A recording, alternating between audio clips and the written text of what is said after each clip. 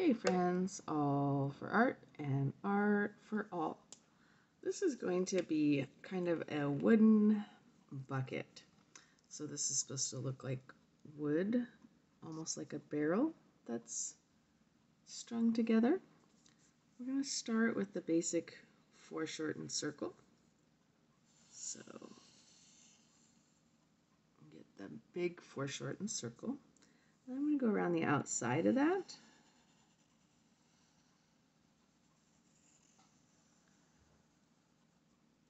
And that's going to be the top of my pail.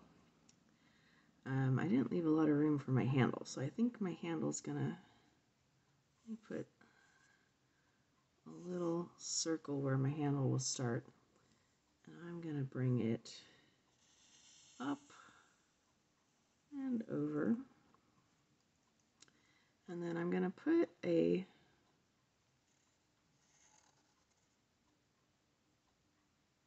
wooden handle on it, and we'll just make it look like that's got some wood grain on it. So that's the top of the handle. And then the sides of my bucket are going to come down at an angle, and the bottom will have a rounded contour that matches that one. And then since this is made of wood, you would see the top of each block come over and then go straight down. So maybe there's another one there. This one will come out and go down. Another one coming to the edge and then down, out, and down, out, and down. This one would just see it go out.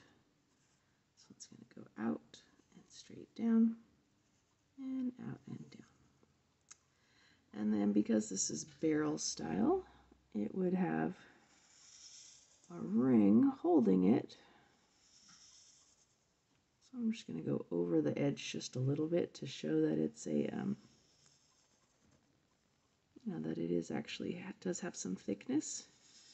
We'll color that in black. And we'll put another ring down here. Goes over the edge just the tiniest bit because it's a band of metal holding it all together. And then let's add some shading. So if the light were coming this way, shining, this part here would be dark. So I'm putting some cross-hatching lines and then making them more solid here on this side. And then here, I'm going to put some contour lines that come a little less than halfway around. So I'm tracing kind of the shape of the bottom of my pail. And then I'm going to make it a little darker on this part. And that'll make it look like it's shaded. And then I might have a shadow. My whole bucket might have a shadow.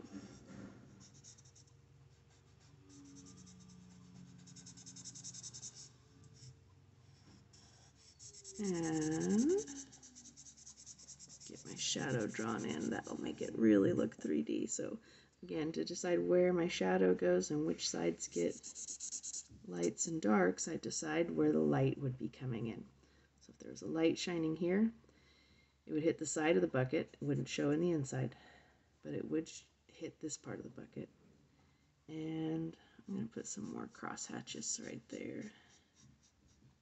Kind of ease into that shading.